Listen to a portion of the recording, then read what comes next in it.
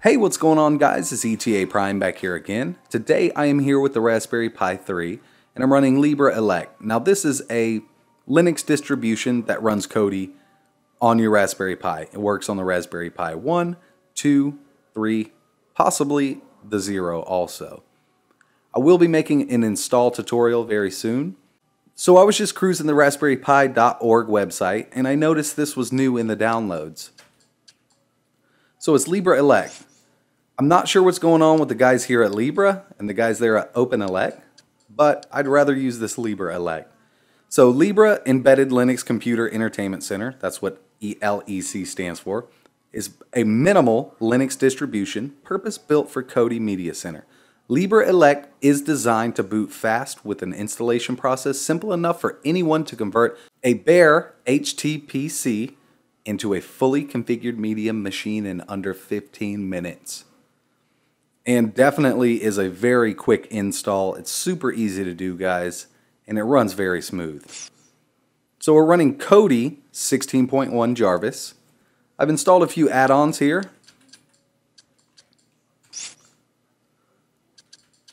We'll go to YouTube first. Search.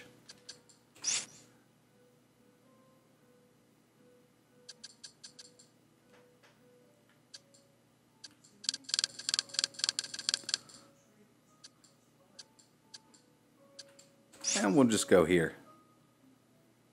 So everything loads pretty quickly.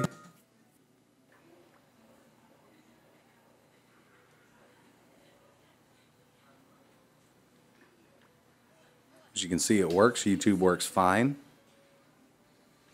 I have a mouse and a keyboard connected here.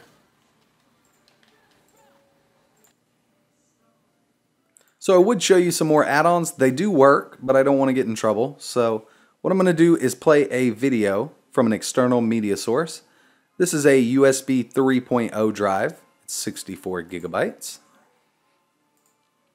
We're going to be running Big Buck Bunny, and it looks amazing. This is 1080p, 60 FPS, an MP4 file.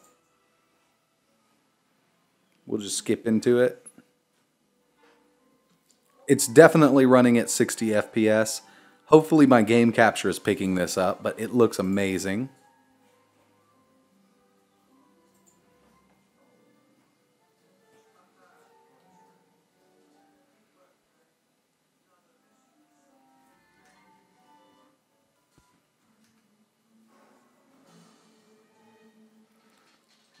Very fast seek capabilities when I fast forward here.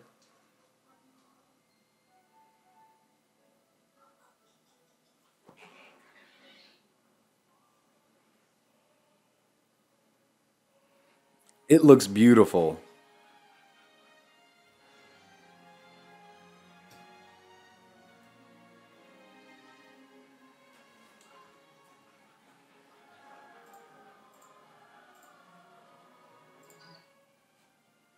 So I have another one, same movie, 1080p.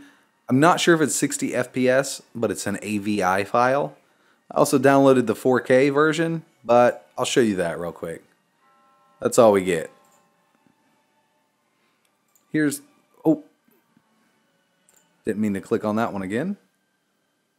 Here's the AVI file. Now I don't think this is 60 FPS, it just doesn't look as clear as the other version that I played. But it runs very well.